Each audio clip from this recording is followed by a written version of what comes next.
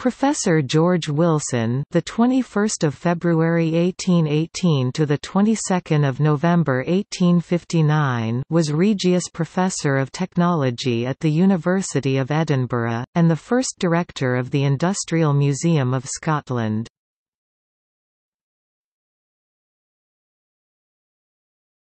Topic: Life. Born in Edinburgh at 5 Calton Hill, he was the younger brother of the anthropologist Sir Daniel Wilson. He attended the Royal High School and trained as a doctor at the university, where he completed a doctoral thesis on haloid salts in 1839. He lectured in chemistry at the Royal College of Surgeons from 1840, and was appointed lecturer at the Veterinary College in 1843.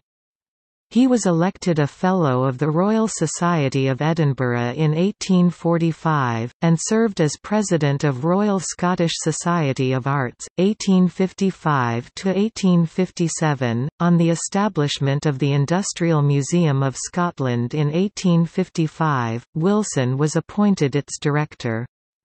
He recruited expatriate Scots from around the world to send back specimens for the national collection, and gave many public lectures. Though battling ill health, he served in the directorship for 4 years until his death. He died at his home, Elm Cottage on Whitehouse Lane in South Edinburgh. He was buried in the Old Calton Burial Ground. The grave lies next to the southmost vaults.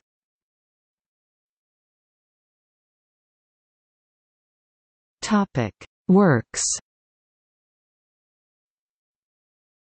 Wilson published books and journal articles on the history of science, and was the author of Life of Henry Cavendish 1851 and Researches on Color Blindness 1855. He co-authored Inorganic Chemistry with Stevenson MacAdam.